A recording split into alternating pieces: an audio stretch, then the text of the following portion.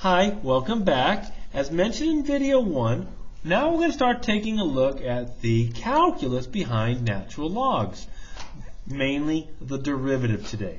So recall we saw in video 1, we defined the natural log as an integral, and you were all like, oh, that looks familiar. That's just our second fundamental theorem of calculus, second FTC. And you were absolutely right. Therefore, to find the derivative, we're going to use that second fundamental theorem. So we're going to take the derivative of both sides. And you may recall, all we do, the shortcut is we replace all t's with x's.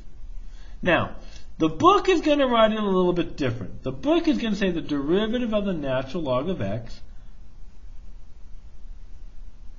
is 1 over u du dx. Now, I'm not a big fan of this technique right here because it can get confusing for people. Okay? All they're really mentioning here is that there is going to be a chain rule. Don't worry about this. Most students never miss chain rule. And I'll give you an example. So, when we take the derivative of natural log of x, it's just 1 over whatever x is. This takes a very long way. And I'll show you what I mean by it. We'll maybe see something like that later on. So we want to find the following derivatives. So we want to find the derivative of the natural log of 2x. Well, my rule says it's just going to be 1 over x. So when I take the derivative, dy dx, my rule says it's just going to be 1 over 2 times x. Now we do have to take the derivative of the inside. The chain rule. Well, what's the see? They're saying let u be the inside. What's the derivative of u? Just 2. So don't write out this rule. Just know the derivative. Just use chain rule. So the chain rule says take the derivative of the inside 2x, and that gives us 2. Of course, those cancel out, and what we're left with is the derivative being 1 over x. Now, there's another way. We can use the properties. Now, this is why we like log properties. Okay?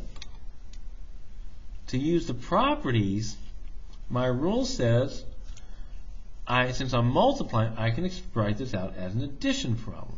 I can write this as the natural log of 2 plus the natural log of x. So when we take the derivative, we're going to get dy dx equal to, now this is just a constant right here. See how much easier this is? So that whole derivative is just 0. Plus, what is the derivative of natural log of x? My rule says that's just 1 over x. Therefore, our derivative is just 1 over x. So we're going to use the properties on these because they make it a lot easier for us if we can use them. Remember, there are 3 main properties we talked about. Those are our expansion properties. Let's take a look at number 2. Now, I could use my old derivative rule. I could just write, watch this, f prime of x equals the derivative of natural log is 1 over this, square root of x plus 1. Times, now I got to do the derivative of the inside. Well, that's just x plus 1 to the 1/2, so that becomes 1/2 x plus 1 to the negative 1/2 times 1. And I got to rewrite this, and we would get 1 over 2 times the square root of x plus 1. And as you notice, that does get kind of ugly because of the chain rule there. But this is what the properties do for us. Use them. Use your properties. They're supposed to make everything easy for us. And honestly, that's what log and exponential properties do for us. Logs and exponentials, they make problems easier. Think about it. They make multiplication into addition. It's a lot easier to add than to multiply. So by using my property, I can write this, my function now. I'm going to rewrite my function. This is the natural log of x plus 1 to the 1/2. I can now use my power rule for logs. And we get 1/2 the natural log of x plus 1. Now, I have not taken my derivative just yet. Now I'm going to take my derivative. Well, the 1/2 is just a constant, that can stay, times the derivative of x natural log of x plus 1, my rule says, is just 1 over x plus 1. Now there is a chain rule there, but it's just multiplied by 1. And if you notice, we do get the same answer. Okay? We will get the same answer, and that's good. But just a little quicker to do it. Alright, let's try number 3. Now for number 3, oh man, unfortunately here, there are no properties that work. So when we take the derivative, f prime of x, the natural log becomes 1 over x squared plus 2 times, there is a chain rule though. There's a chain rule. My inside derivative is 2x. And just leave it alone. There's your answer. Very easy to do these. All right, let's take a look at number 4. So I heard you like natural logs. So you know what? I put a natural log inside of your natural log. So let's see what happens here. When we take the derivative, we're going to get dy dx equals the derivative of natural log, my rule says, is just 1 over the inside. So this is a chain rule. There's my outside. So the derivative of my outside is just going to become 1 over natural log of x. Times, now I got to take the derivative of the inside. Well, what's the derivative of natural log of x? Just 1 over x. And there's your answer. You can leave it like this, but if you want to be fancy, you can go 1 over x natural log of x. And if you really hate yourself, 1 over natural log of x to the x. Use your power rule. This is fine right there. Okay, 5 and 6. I want you guys to notice a difference. 5 and 6, they both have this x and they both have this cubing. But where that cube is makes a big difference. For number 5, I can use my property. I can use my property and bring down the 3. That's my power rule. I can just bring down our power right here. So rewriting it, this is not the derivative, 3 times the natural log of x. And now when I take my derivative, y prime, the 3 is a constant, derivative of natural log is just 1 over x. So we get 3 over x. Now you may be like, I don't like that. You don't have to. You can just use chain rule. We would get 1 over x cubed times, what's the derivative of my inside? 3x squared. And if you simplify it, we will get 3 over x again. So we get the same answer regardless.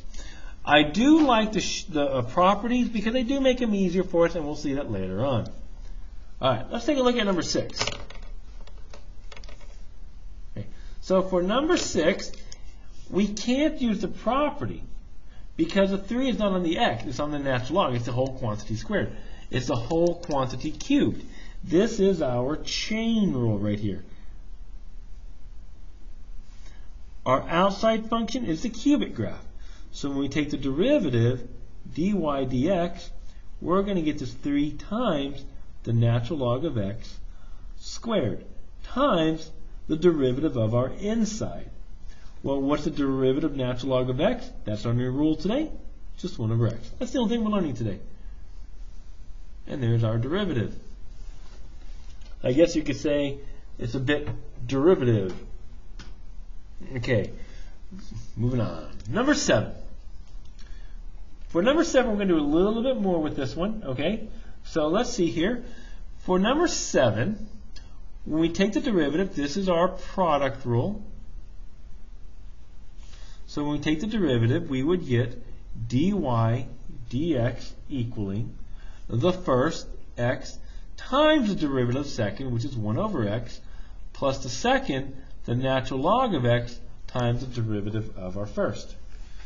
So therefore, our derivative, dy dx, would become 1 plus the natural log of x. So let's apply this one. Let's find, I want you to write this down, where f of x is increasing.